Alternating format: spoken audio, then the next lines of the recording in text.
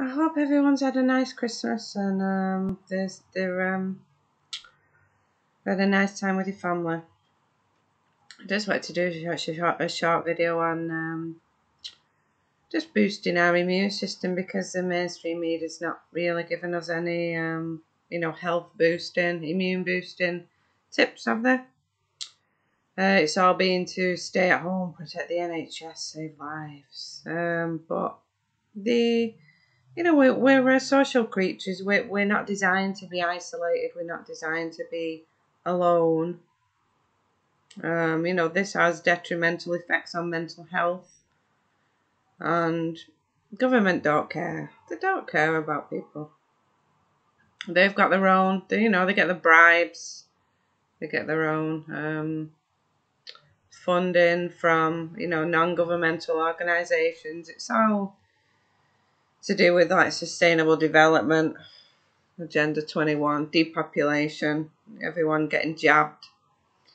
But if people are healthy, why do they need a vaccine? A lot of people don't choose not to watch the media, mainstream media. And that's our choice. We don't have to. We don't have to listen to the fear. It's not healthy. So I'd just like to just give some tips, like as to good foods to eat to boost our immune system. So it's not to everyone's taste, but coconut oil's great. It's antiviral, good for your skin. You can use it in skincare. You can eat it. You can fry with it. You can cook with it. It's fairly cheap. It's about £1.79 from Lidl, or if you can get it from the supermarket. So you want to get if you're going to eat it, you want to get organic virgin cold pressed coconut oil. And it's got very high smoke point, so it's very good for frying with. You don't have to use a lot, because a little goes far. You can eat it. You can oil pull with it, which is like taking a teaspoon in your mouth and swirling the oil around your mouth. It'll pull bacteria out of your mouth and then just spit out in the bin. It's great for your hair. If you want to smell like a tropical island, just buy some coconut oil.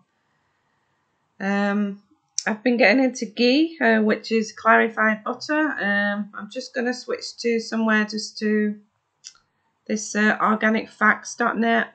It's got 7 impressive benefits of ghee. You can actually get a few blocks of unsalted butter or salted, and you just melt it down, and all ghee is butter that's had the milk solids taken out of it. And so when you fry with it, when you use it, it's got more of an oil consistency. That's got a high smoke point too, very, very good. Will not release free radical damage like vegetable oils do when they're heated to high temperatures. So what is ghee? Right.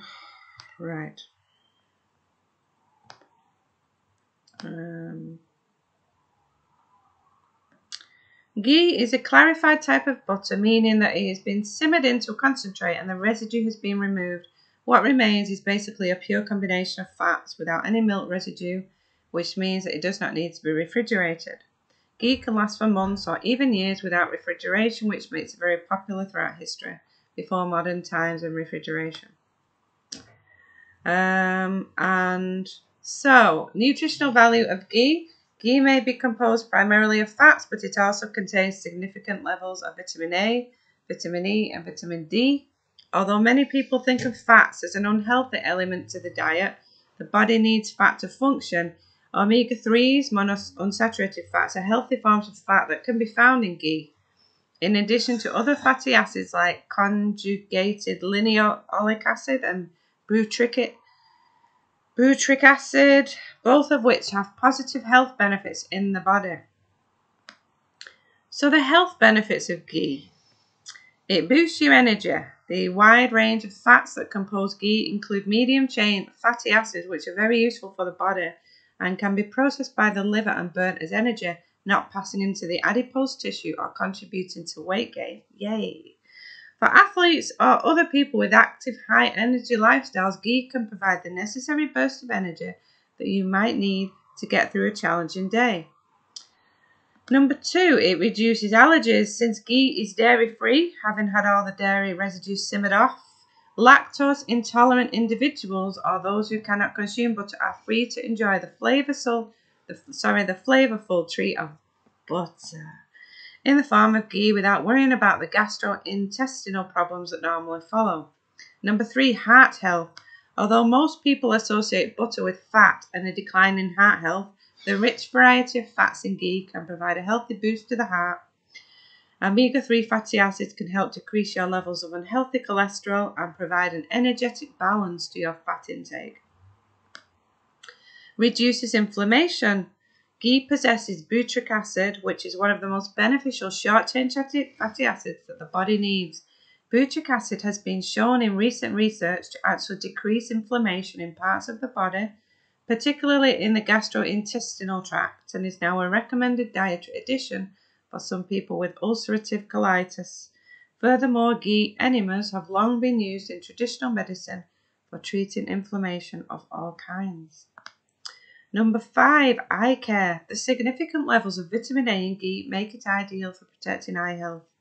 Carotenoids are antioxidants that specialize in eliminating and neutralizing the free radicals that attack the macular cells, thereby preventing macular degeneration and the development of cataracts. Number 6, it boosts the immune system. Butyric acid, perhaps the most important element in ghee, has also been linked to the stimulation of T cell production, which are the heavy-hitting cells of the immune system. In other words, ghee can supercharge your immune system in addition to all of its other health benefits. So the article is from organicfacts.net, and it's entitled 7 Impressive Benefits of Ghee, and there's references to that. So yeah, let's stay healthy with ghee. I've started making cakes with it and they've come out fantastic. So I'm going to keep making that. Weight loss cakes, yay. Yeah, walking's great. Vitamin D is great for boosting the immune system, and obviously fruits and vegetables. I don't eat a lot of fruits, which I should eat more of. But I do get vegetables,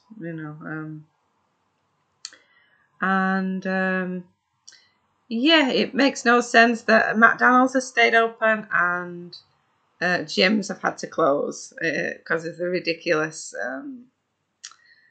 satanic 666 initiation with social distancing, which is 2 meters, 6.5 meters. Yeah, so just wanted to do a short video just to encourage you to boost your immune system. Don't be afraid of fats. There's been a lot of attack on fats, saturated fats, but they're needed. We need them to stay healthy, and they're trying to get us all to have like grey margarine, flora, and frying vegetable oils and rapeseed oils.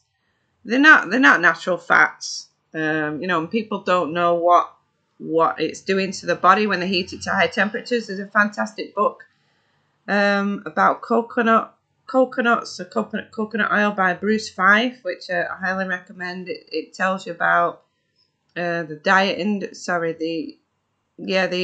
food industry and how it used to rely on palm fats to fry with. And then there was an attack on palm fats. Like in the cinema, they used to fry with palm fats, and now they've changed it to vegetable oils. That's why the popcorn tastes shit. And McDonald's used to fry in beef dripping, which is why the chips were lovely and crispy. now it's vegetable fat and they're limp and cold and shit.